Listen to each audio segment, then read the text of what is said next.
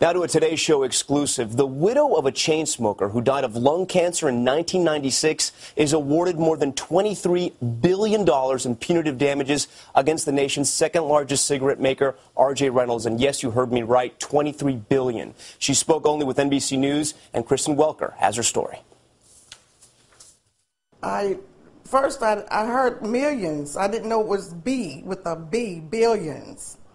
And I still can't believe it. Cynthia Johnson Robinson says she's still in disbelief after a Florida jury ordered tobacco giant R.J. Reynolds to pay her more than $23 billion for the wrongful death of her husband, Michael Johnson. Birthdays, Christmas, Father's Day, I still go and put flowers out on his grave.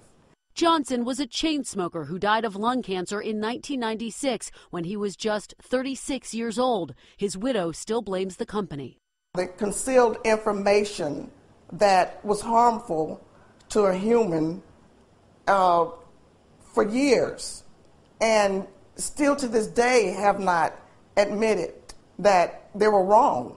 Once part of a class action lawsuit that was tossed out in 2006, Robinson then sued R.J. Reynolds on her own. And on Friday, she was awarded one of the largest verdicts in U.S. history. R.J. Reynolds is vowing to appeal, writing in a statement, "The damages awarded in this case are grossly excessive and impermissible under state and constitutional law." We beat them once, and we'll beat them again, because we're on the side of justice. We're on the right side.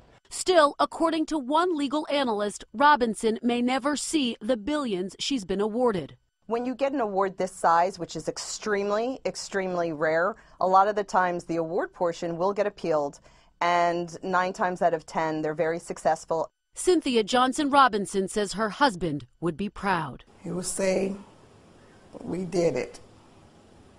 We did it. The time has come. And someone had to start somewhere, and it started with me and Michael Johnson." For Today, Kristen Welker, NBC News. A Florida jury has awarded a smoker's widow with one of the largest verdicts ever against a tobacco company. The Pensacola jury sided with Cynthia Robinson against R.J. Reynolds Tobacco Company. They awarded her with more than $16 million in compensatory damages and $23 billion in punitive damages. Robinson's husband, a longtime smoker, died of lung cancer back in 1996. R.J. Reynolds vows to appeal.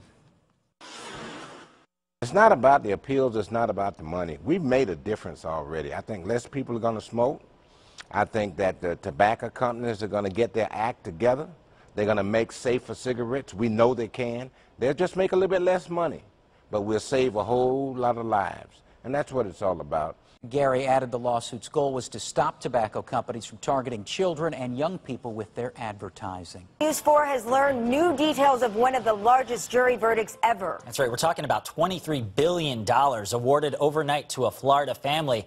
Smoker Michael Johnson Sr. died of lung cancer in 1996. His family sued R.J. Reynolds Tobacco Company, blaming it for his death. Friday night, the jury ordered the cigarette manufacturer to pay $23.6 billion in punitive damages. That's on top of the $17 million that a judge awarded Johnson's family. Just minutes ago, News 4's Shamari Stone had an exclusive interview with the family attorney who won last night's verdict. Some say this verdict is excessive. What do you say to people who have the opinion that Johnson decided to smoke on his own? He knew about the dangers of smoking. I say to those people, let's join in and stop the tobacco industry from laughing at us while they drive to the bank with larger money bags. Let's stop them. Let's put the grave diggers out of business. Cigarette smoking is killing 480,000 people every year. People that never would smoke, people that wouldn't smoke. They spend billions of dollars on advertising. They lure our kids into smoking, our children. Now, the case could be up for an appeal and then could be settled.